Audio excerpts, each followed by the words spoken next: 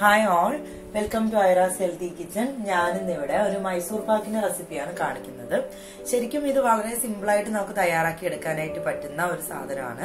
അപ്പോൾ ഇതിനു വേണ്ടിയിട്ട് എന്തൊക്കെ വേണമെന്ന് നോക്കാം. കടലമാവ്, പഞ്ചസാര, വെള്ളം, നെയ്യ്, ഇത്ര സാധനം മാത്രം മതി. അപ്പോൾ ഞാൻ പ്രത്യേകിച്ച് ഒരു മെഷർമെന്റ് ഒന്നും പറയുന്നില്ല. നോർമലി ഒരു കപ്പാണ് എടുത്തിരിക്കുന്നത്.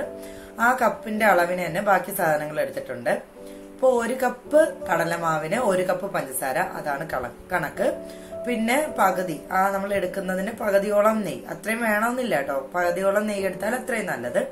പിന്നെ അരക്കപ്പ് തന്നെ വെള്ളവും എടുത്തിട്ടുണ്ട്.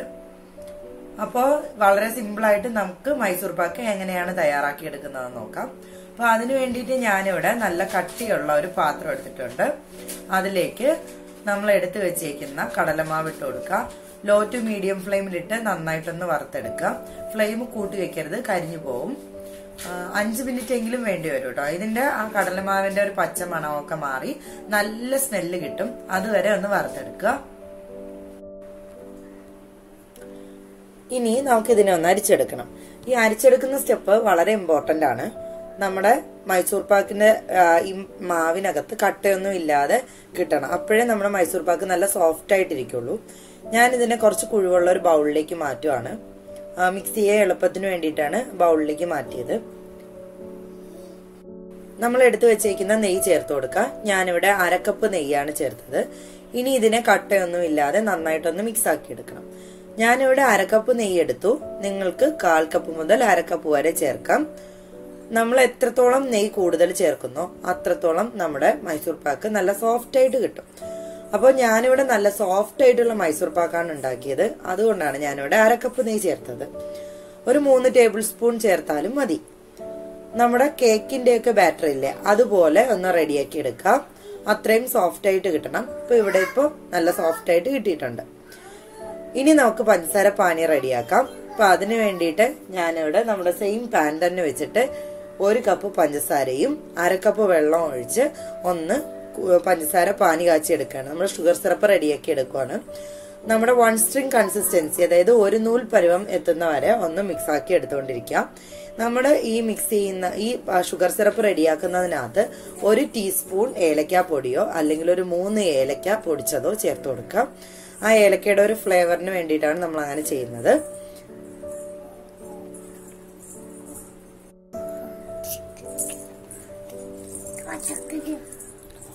ഇതിപ്പോ ഇവിടെ ഒറ്റനൂൽ പരുവമായി വന്നിട്ടുണ്ട്. നമ്മുടെ ഷുഗർ സിറപ്പ് റെഡിയായി. ഇനി നമ്മൾ മിക്സ് ചെയ്ത് വെച്ചേക്കുന്ന നമ്മുടെ ബാറ്റർ, നമ്മുടെ മാവ് ഇതിലേക്ക് ചേർത്ത് കൊടുക്കാം. കടലമാവും നെയ്യും കൂടെ ചേർത്ത് വെച്ചേക്കുന്നതിന് ഇതിലേക്ക് ഒഴിച്ചു കൊടുക്കാം. പെട്ടെന്ന് തന്നെ ഒന്ന് ഒഴിച്ചിട്ട് പെട്ടെന്ന് ഒന്ന് ഇളക്കിയെടുക്കുക കേട്ടോ.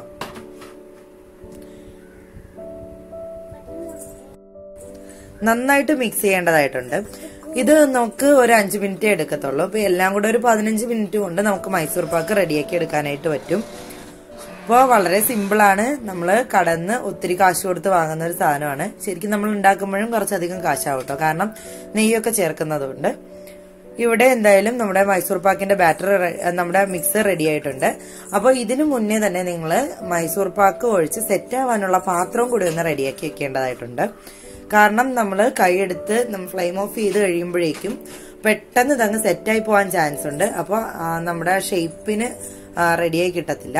അപ്പോൾ അതിന് വേണ്ടിയിട്ട് നമ്മൾ നേരത്തെ തന്നെ പാത്രമൊക്കെ സെറ്റ് ചെയ്ത് നെയ്യൊക്കെ തേച്ച് റെഡിയാക്കി വെക്കുക.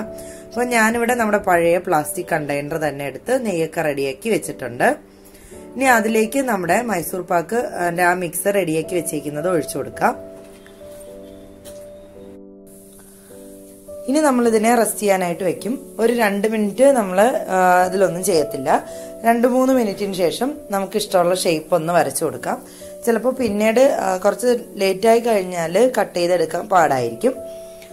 അപ്പോൾ നമ്മുടെ മൈസൂർ പാക്ക് ഇവിടെ റെഡി ആയിട്ടുണ്ട്. അപ്പോൾ എല്ലാവരും ഒന്ന് ട്രൈ ചെയ്ത് നോക്കുക. വളരെ ടേസ്റ്റിയാണ്. എൻ്റെ ചാനൽ നിങ്ങൾ ആദ്യമായിട്ടാണ് കാണുന്നതെങ്കിൽ ചാനൽ ഒന്ന് സബ്സ്ക്രൈബ് ചെയ്തേക്കുക. സബ്സ്ക്രൈബ് ചെയ്തിട്ട് അതിൻ്റെ അടുത്തുള്ളൊരു കുഞ്ഞു ബെൽ ബട്ടൺ കൂടെ പ്രസ് ചെയ്യുമെങ്കിൽ ഞാൻ ഇടുന്ന വീഡിയോസിൻ്റെ നോട്ടിഫിക്കേഷൻസ് നിങ്ങൾക്ക് ഉടനെ തന്നെ കിട്ടുന്നതായിരിക്കും. പിന്നെ നിങ്ങൾക്ക് വീഡിയോ ഇഷ്ടമായിട്ടുണ്ടെങ്കിൽ ഒന്ന് ലൈക്ക് ചെയ്യുക. വീഡിയോസിനെ പറ്റിയിട്ടുള്ള എന്ത് അഭിപ്രായവും നിങ്ങൾക്ക് കമൻറ്റ് ചെയ്യാം. ഇപ്പോൾ കമൻറ്റ് ബോക്സിൽ കമൻറ്റ് ചെയ്യാം. Thank you for watching.